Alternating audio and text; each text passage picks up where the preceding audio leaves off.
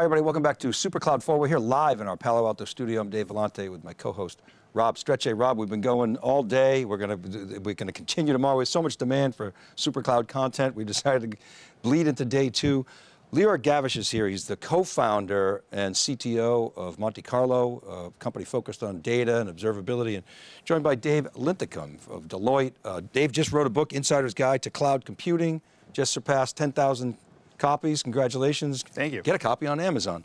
And welcome to the CUBE studios. Thanks so much for coming on. Thank you guys for having us. So why'd you write this book? You've written a lot of books. Why this one? Why now? A lot of my clients were telling me too that they really need to understand what the story is behind the story. In other words, what are the secrets behind cloud computing? What works and what doesn't? And they seem to be getting a lot of that detail from communicating with lots of industry insiders, things like that. And I just figured I'd write a book on an insider's guide to cloud computing to reveal what's working out there, what's not, how to make investments, how to leverage technology like generative AI in an effective way, and also many chapters on how to build a super cloud and deploy that in your enterprise to save money and mitigate complexity. So it was a book I think needed to be written, so I wrote the book. And Lior, I mean, obviously you see all the data. David and I were talking earlier. It's like, cloud, it's less expensive. Cloud, it's more expensive. Yes, it's true. And it depends, right? I mean, it's horses for courses, as they like to say in Britain. But what's your perspective on all this evolution? And we're going to get into the AI piece, but the cloud is kind of mature now, isn't it? Yeah, absolutely. From my perspective, I'm struggling to think of a company that hasn't adopted the cloud. So I think the question is more what's going into the cloud and what doesn't. There's a lot of factors that go into that decision, cost being one of them, but also agility and flexibility and the ability to scale. And so I see companies making those decisions and gradually getting workloads into the cloud. Yeah, so very few companies are not in the cloud. I mean, you're right, everybody's in the cloud. But at the same time, I think the vast majority, I think only about 20% of the data that we have suggests that 20% of the customers are all in on cloud. So it's a hybrid world, right? And you're seeing, I'm sure you talked about this in your book, but I'd love your perspectives on it. Maybe it's not an equilibrium per se, but it's more of a balanced approach. People sort of rethinking where to put stuff, right? Yeah, it used to be a very polarizing approach. People either all cloud and they were cloud only, you would come in and get the edict there, or they were never going to use a cloud, and depending on who you were talking to. And the reality is that they're finding that it is going to be a balanced approach. Some workloads and data sets should reside in the cloud because they're going to be optimized for the cloud. Some should still reside on premise, some should reside on edge computing. And really we're kind of getting this to this ubiquitous computing model. We're going to run everything everywhere and be able to find that processing and leverage it and leverage the data where it resides. So it's kind of coming to an agreement that there is no agreement as to the fact there's going to be a single cloud to use, and your ability to leverage abstraction automation to mitigate that complexity, because it's obviously going to get to a more complex environment, is really where people are focused on right now. So they want to leverage the platform that has the most optimization for their workloads and for their data sets, and do so in a very realistic way, and do so in a way that's going to scale, and do so in a way that's going to return the most value back to the business. It's as boring as that. Well, but this to get to this simplicity, as you're saying, David, it's very complex. You love complexity, I'm sure, yeah. Right? Because that's what you guys do. How is AI changing the game generally? I know sort of a bromide, but how is it changing sort of how you approach the market? For us, AI is a huge accelerator, and we're an observability company. We basically help companies understand the health and the reliability of their data systems. From our perspective, the promise of Gen AI is amazing, right? There's so much good stuff that enterprises can do with generative AI. And I think the key to that is just getting enterprise data integrated with AI, right? There's lots of problems that you can solve with public information. Coding being one of them, right? Generative AI models are very good at generating code. But if you think about a lot of the problems that enterprises are trying to solve, either internally or for their customers, that's going to require access to proprietary data, right? It's not going to be solely based on information that's been out there and that's been used to train those foundation models, which means that enterprises are going to be able to, or are going to need to augment AI with their internal data through a RAG architecture, or they're going to have to fine-tune their models and basically help the models become more knowledgeable about specific domains that are relevant to the enterprise. And from our perspective, that's very exciting. We want to help companies enable that. These systems are pretty complex, and whether you fine-tune or use RAG, you're building a lot of data pipelines that are feeding information from data that's found across the enterprise and into the customer-facing application. And Monte Carlo is there for our customers to help them make those data pipelines work and work reliably and be trusted, because the adoption of AI is you have to make these things trusted and reliable, right? The first year of AI was about hallucinations and all kinds of issues that emerge with AI, and we're there to help mitigate some of these things and make them more powerful for the enterprise. And I think you just hit on a really powerful point. It's the transparency, and it's as you build data products on top of all of this data, be it an AI-based product or other analytics-based product or ML-based product, as the case may be. It's really about where did the data come from, its lineage, the quality of that data, how do I get to it? Because I think you guys had a blog a couple weeks ago on different use cases, and the one I like to use is, hey, my finance team is looking to build an LLM to basically build their 10 Qs every quarter. Mm-hmm. And it's on it's very structured, it's very fixed. I know what data needs to come in there. I know how to go and build it. That seems like a couple of use cases. What are you both seeing as the starting use case where people are really inserting themselves here? I think it's a matter of solving operational problems. In other words, things they couldn't automate. We're getting to that last bastion of automation. That's what digital transformation was all about. And there was about 20 to 30% of the processes that we just can't digitize. We just can't automate it. But they're kind of busy work. They're able to be repeatable, but they do need certain amount of expertise and knowledge that is able to run those things. So if we're able to automate that last mile, then I think we're eliminating a lot of the inefficiencies that are in the existing manual systems right now. And so it's the fact that they're looking at those processes as something that they can automate, whether it's a sales automation system, the ability to automate a factory floor, ability to automate supply chain. A lot of stuff is still done manually, and those things are ripe to be automated with generative AI and other AI systems for that matter. So who gets disrupted? Don't even answer that. A bit more specific question. Take something like RPA. If you are a point product in RPA, I would think that you would want to sell the company or move on, or and find a new path. As an example, it's like being a storage admin back in the day, right? Doing LUNs. But so that's an example where there was a reasonably heavy lift to put in RPA, and now Gen AI can do a lot of that stuff. Are you seeing a lot of examples, like that? And what does that mean for organizations in terms of what they do with their processes, how they reskill? I mean, this is a big, complicated question for a lot of companies. How do they go about doing that? Unfortunately, there You're aren't a lot. deferring. Was that to me? No, I'm kidding. Go ahead. No, please. No, please. You're absolutely right. The job changes quite a bit, right? In the same way that if you used to be a database administrator, with the advent of Snowflake, you had to go and do other things. It's the same thing right now. Even with coding, like generative AI is making that a lot easier, and a lot of other tasks a lot easier. And the bad news is that there's no one out there that knows how to do this, right? Like there's very few people out there with experience of how to use Gen AI to do X or Y. But that's also the opportunity, It's right? good news in a way, right? Right, it's good news. We all have to learn and adapt it to our own lives, right? And some of the early use cases that we've seen extremely successful are around, again, coding or content creation, right? We've seen a bunch of success with that, and there's a lot more coming.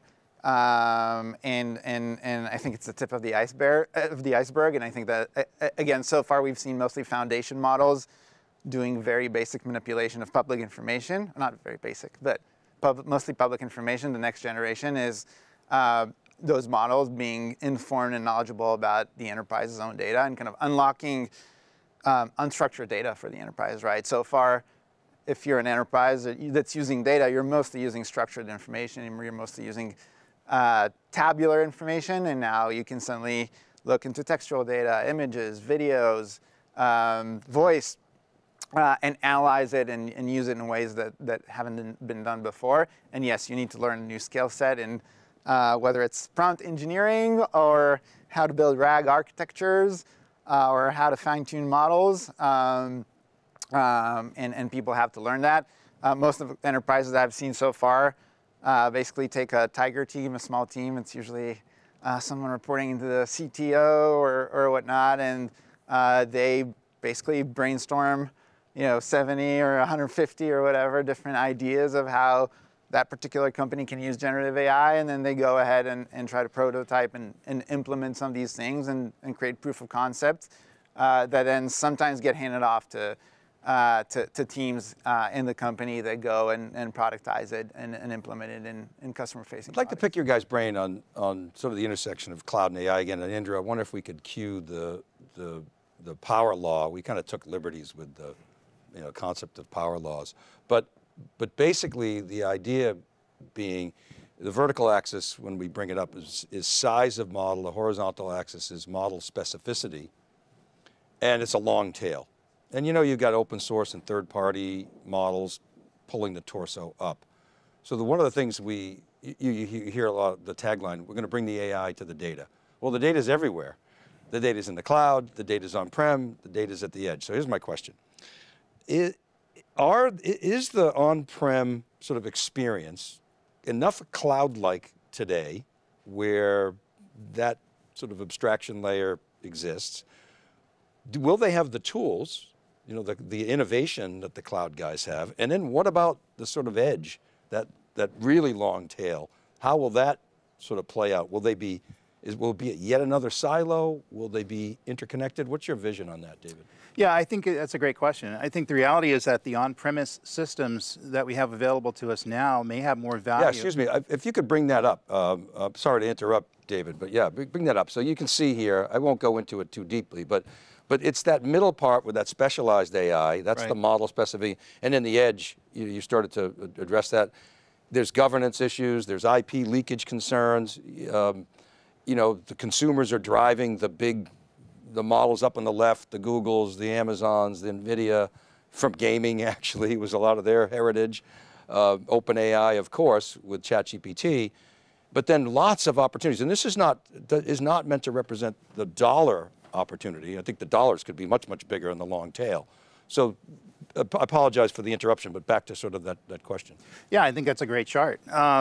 And ultimately, if we are going to deal with specialized AI that's localized for us within the business, there may not be a reason to store it in the cloud unless there's some financial benefit or optimization benefit of doing that. In many instances, that's not going to be there. The price of hardware within data centers has dropped tremendously in the last 10 years. And so that's a very compelling reason to keep a lot of stuff on premise. So unless there's a compelling reason to put this stuff in the cloud, then that's where it's going to reside. Edge systems as well, the ability to put something within a robot system, because we were looking for the AI that's closest to where the data is going to get gathered, and that's an intelligent edge-based system. That may be the benefit of platform moving forward. Just like we said a few whiles ago, we're moving to this ubiquitous computing model where everything's not going to be in one platform. It's not always going to be designed with the edge, it's not going to be all on premise. It's going to be on my wristwatch, mobile phone, cars, all these sorts of things. We got to be able to leverage it where it exists. And I think that AI is going to be much the same thing. We don't have to run it within a cloud environment. We can run it on premise, we can run it in the cloud, we can run it at the edge, and it can be very effective. Again, it's what if. In other words, what does it need to do? What's the purpose of it? And then creating a bespoke, highly optimized solution to make it happen. Yeah, are you seeing this in your customers in where they're storing their data? Because that's what you do, right? Is help them build those products. Yeah, I'll take the opposing perspective. I'm going to argue that a lot of AI is actually going to happen on the cloud because of economies of scale, right? There's just no way that any individual company can run something that's as advanced and as scalable and as flexible as an Azure or an AWS or a GCP or an OpenAI can. These are people that they have armies of engineers and operations people that think about this problem day in and day out. It's going to be hard for any enterprise to do that. And some people will, for good reason, right? I don't know, the Department of Defense is probably not going to run its generative AI models on public cloud, but you're going to have a really, really good reason of why you're going on-prem, and for us, for the vast majority of Well, let's debate this a little bit, because you can make a case, all the innovation's happening in the cloud, they got optionality of LLMs, and they got startups coming in, and Google's making some big moves. Okay, it's alluring. The flip side of that is people are concerned about IP leakage, and you're not going to run a Tesla inference in the cloud, right? So the edge is going to be, very clearly real-time inferencing at the edge is going to be done on ARM processors, not likely in the cloud. Maybe they'll move the cloud to the edge, but any thoughts on that?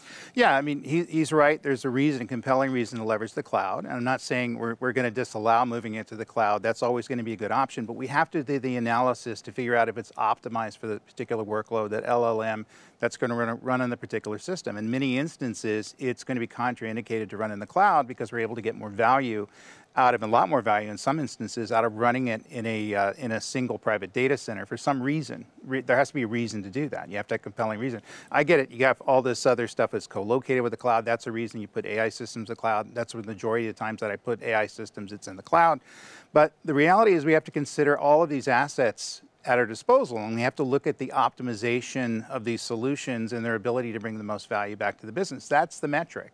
And I think in many instances we're missing that. And some people are just moving things automatically to whatever they think the platform is that everybody is moving to, or the cool kids are moving to, and that's absolutely the wrong choice. And we're going to end up having to push those things back, repatriation in many instances, put them back on the platforms where we're able to provide the most value, because we made the mistake of putting them on a platform there that wasn't optimized for that particular workload, that particular LLM, that particular data set. Yeah, but this is obviously good news for the cloud guys, right? Yeah. They're going to get a tailwind there, and I'd say it's good news for ARM, is they're going to kick ass on the edge. But when you listen to, like I was at the Dell financial analyst meeting and listened to the HPE one, they're presenting it as, hey, this is great news for us too, right? So is it a tide that lifts all ships? Well, I think it is, and I think it's in between what you both have said, right? And I think it's an exact thing, is that things going to be able to run on CPUs. It's not like you're going to have all GPUs. And some CPUs are going to have co-processors that are GPU-driven type co-processors. And NPUs and accelerators. So I mean, I think you'll have a lot of specialization, especially for inference, because to your point, I think inference at the edge is where it makes sense, co-located with the people who, or the data, machine data that's actually doing it to go and make those decisions.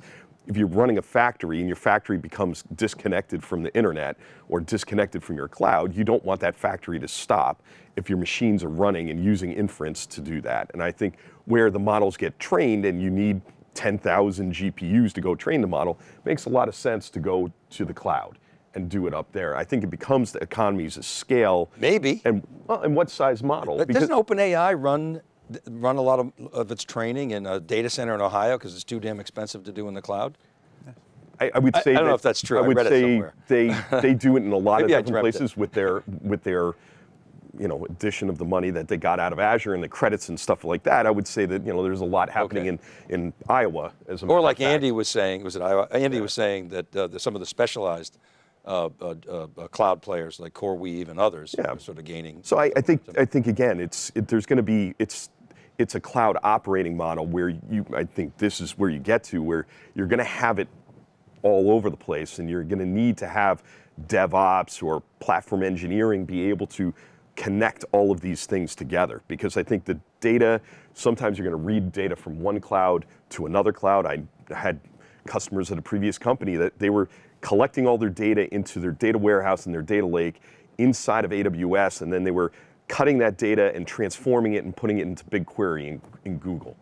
And it was costing them a phenomenal amount of money to move the data out of Amazon into that, but they had certain reasons that made cost sense to go and do that on BigQuery because they had built out this AI system on top of BigQuery. And BigQuery is awesome and it served its needs, but And this will get better. NVIDIA is building a layer that would basically abstract away the the cloud vendors. Yeah, they wanted to do it in Amazon, and Amazon said no, right? Is that? Well, they did it anyways, right? And now you can touch an API and run it on, whether you want to run it on Amazon or on Oracle. Right. Do you care where the data is? Would you prefer it to be in the cloud, or it doesn't matter to you? It can be in the edge, it can be on-prem? From our perspective, we are where our customers are, which is primarily on the cloud. Right. And so we focus on the cloud as well. We obviously care a lot about where the data is because we build deep integrations and we deeply understand the systems that we're helping our customers monitor and observe. But ultimately, we build what our customers use, and so where they are is where we build. Is that on-prem experience, though, that cloud operating model experience, is it close enough, David, to the cloud today? Because you talk to guys like Adam Selipsky, and he says flat out, that's not cloud. We're cloud. He makes that statement. I'm paraphrasing, obviously, but of course, when you talk to the folks that have heritage and on-prem, they say, no, it's a cloud operating model, and we can basically do what the cloud guys do. What's the truth? It can be if you do the right things with having the right tools and technology on the on-premise system to make it seem like the cloud. And certainly there are private clouds you can leverage as well. And those are, by the way, making a comeback now. However, there's reasons to move it into a public cloud provider because of the co-locations of all the other IP and services that they have there. And he's absolutely right. They're going to have a better uptime record. They're going to have a better ability to do that and maintain it over time. But the reality is, it's how much does that mean to you? Does it mean $20 million a year?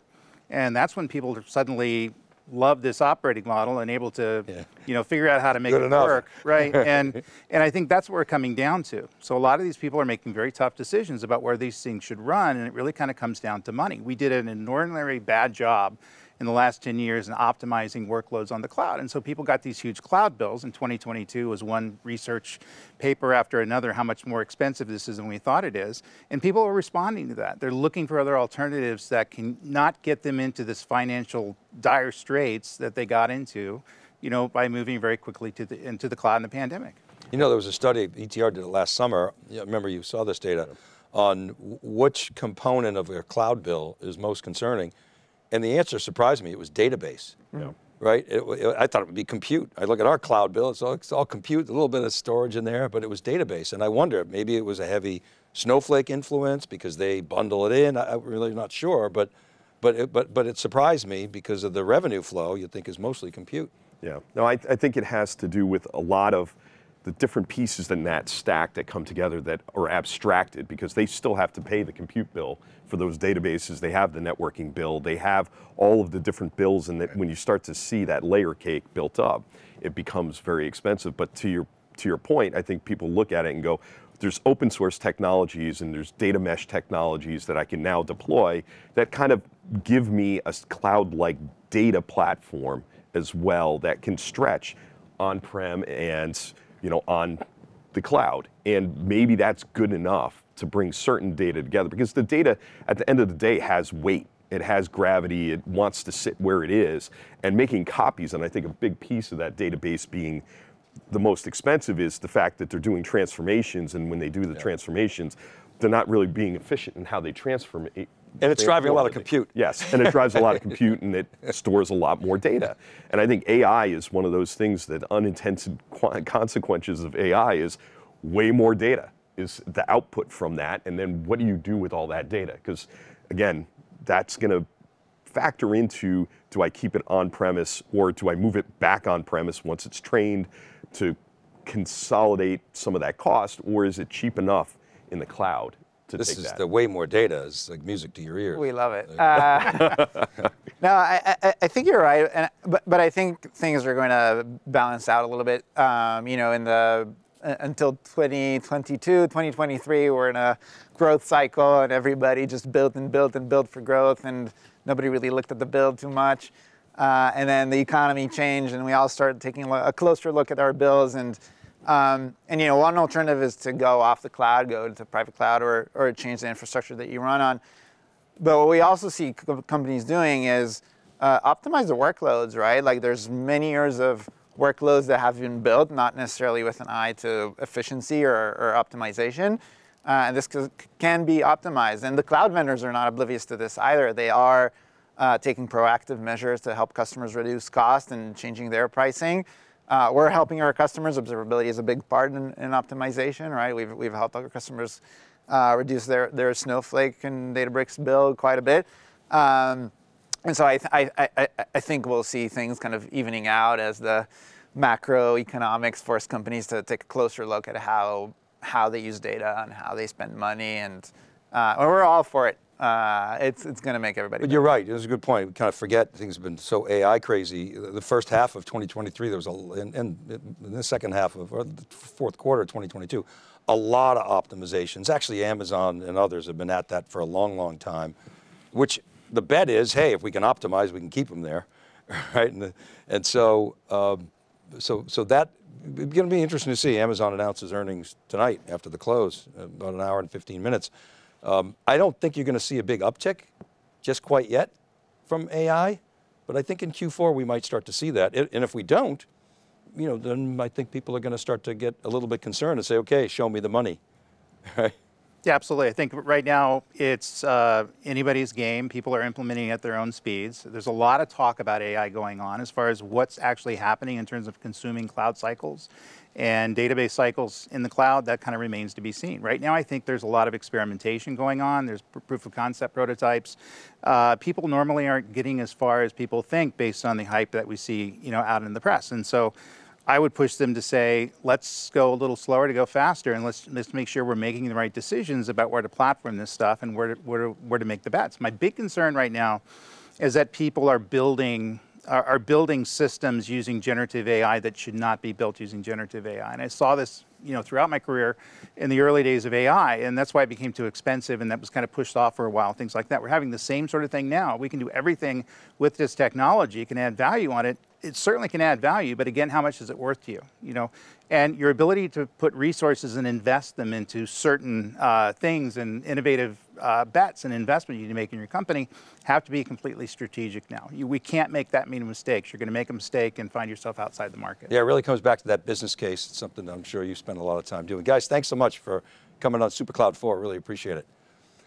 Okay, up next, Jeff Boudreau was just named the Chief AI Officer at Dell. Dell's is nearly a $100 billion company, and they don't have a Chief Data Officer. So we sat down and talked about some of the organizational implications, how Dell is using AI internally and externally, what he's seeing, what Jeff Boudreau is seeing with regard to this role in other organizations in financial services and healthcare. So keep it right there. Dave Vellante, Rob Strechay, and John Ferry will be back. Watch this, and we'll come back with our live program right after this conversation with Jeff Boudreau at Dell. Thanks for watching.